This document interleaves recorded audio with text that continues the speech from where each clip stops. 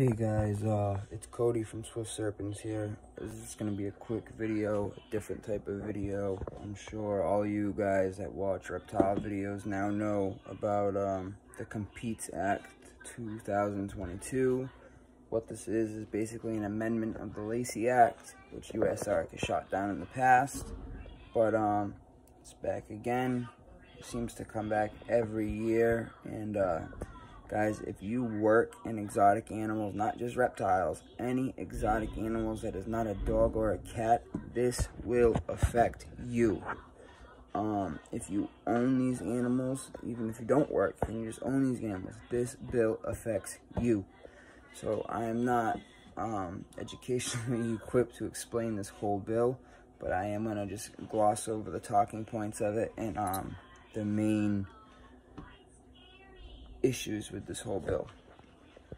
So this is off the USARK website. I'm gonna put the links to everything below in the captions. There is a link for you to email your state office and kind of explain to them what's going on and how this will affect you. We need to be civil. We need to not swear at people. We need to not come across as threatening. We need to just show that we will band together, and this bill will affect millions of people. It will put people like me that have spent their life learning about these animals, working with these animals. It will put me out of a job. My 3 children's father will not have a job no more. He will not have a profession. By profession, I'm a veterinarian's assistant as well, so that will affect that.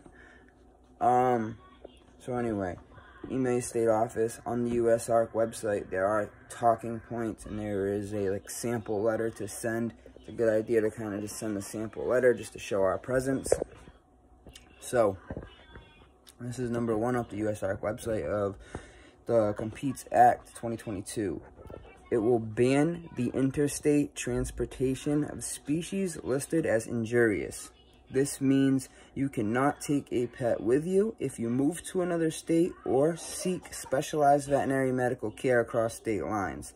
So guys, what that means is if you own exotic animals, again, reptiles, fish, anything, and you're in the military and you get stationed somewhere else, you'll not be allowed to take your animals with you. Your animals will have to be euthanized or adopted out to somebody in that state.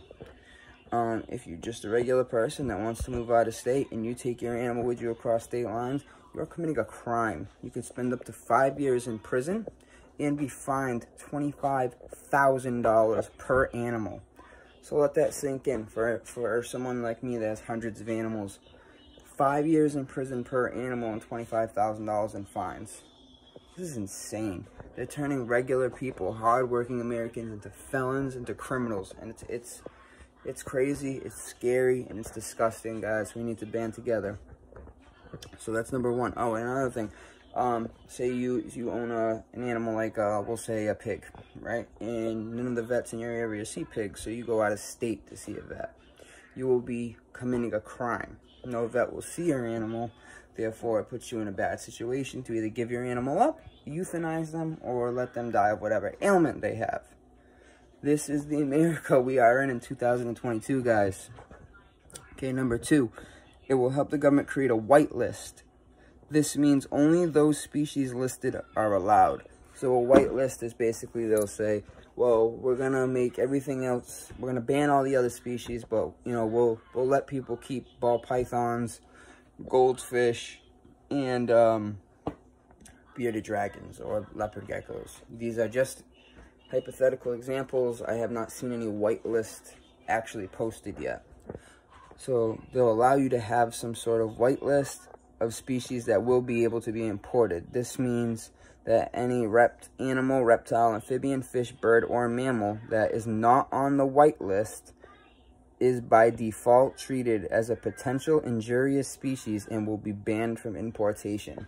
So again, say the white list is a ball python, a goldfish, and a bearded dragon. Anything that is not those species, or a dog or a cat, will be illegal to import into your state, to take with you out of state, anything of the sort. So basically, once yours passes away, that is it.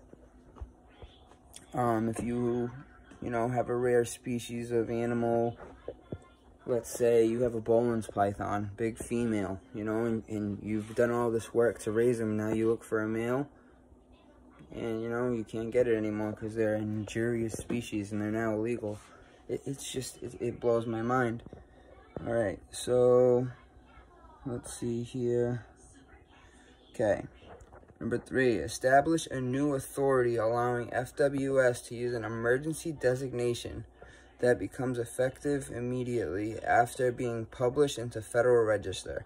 This means no due process, public input, hearing, advance notice, etc. for injurious listings. This means that interstate transport could be shut down overnight without any warning for any species. This means that interstate transport could be shut down overnight without any warning for any species. Guys, you could wake up tomorrow and find out that if you take your tegu out of state, you are a criminal, going to do 5 years in jail. This is crazy. We need to wake up and band together. All right, let's see here. Since we had previously beheld unreasonable and prejudiced injurious listings, this new emergency designation is beyond disturbing. Okay. Number 4, permit FWS to not allow importation if a species has not been imported into minimal quantities to be defined in the year prior to the enactment of this act. So any animals that came in extremely small quantities and maybe aren't popular will also be banned. And number 5, create an immense potential for trickle-down legislation in which individual states ban even the possession of listed species, as we have already witnessed. Even an injurious species cannot possibly survive in that state. So, for example, let's say they list these animals as injurious and this ban does go through. The way it's written is you will still be allowed to keep your animals, just not leave state or import new ones, you know, after. But when stuff like this happens, it wakes other states up. For example, I live in Massachusetts, right? So if this ban passes, Massachusetts could say, you know what? We'll just ban tegus altogether, just like South Carolina did and Florida did, and then you will not be allowed to have your animal. It will be like Florida, where they tell you, you have so-and-so amount of time to get rid of your animal through us, or we will come to your house and shoot your animal in front of you. Okay, let's see. Number 6. This is the last one, guys. Taint injurious listings with a look-alike carryover, as we have seen with Endangered Species Act listings. Species may be listed as injurious simply because they look like another species. Even if they cannot survive in U.S. climate, they would be labeled as injurious solely due to appearance. Unbelievable, guys. Again, I'm going to post the links to all this stuff below. Please check it out. Take the 10 minutes to read this act. There's way more. I just led the top 6 talking points. Guys, sign the petition. I'm also going to put a link to sign the petition and send off. Please share this video, like this video, subscribe, get the word out. Exotic animal lovers in general, we need to band together, guys.